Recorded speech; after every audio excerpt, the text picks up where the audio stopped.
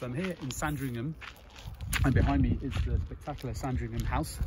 A bit of history about it, built in the 1860s, 1870s, and basically Queen Victoria wanted a property for her son, Edward VII, or Prince Edward at the time, who would later become Edward VII. So they found this area here, and the house was built, and it now, 150 years later, serves as a location for the Queen, the current Queen, to spend her Christmas. And she comes here December and stays here till early February.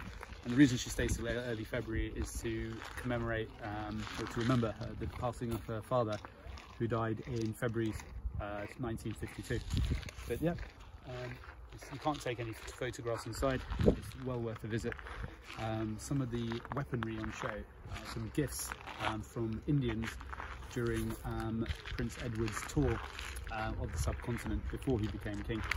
And you see some spectacular swords, spectacular guns, and really interesting. And then behind me here is a horse called Estimate, one of the Queen's favourites, maybe the favourite, and I think won several derbies. I'm not a horse racing person, enthusiast in any shape or form, but I think this horse won some championships. But there you go.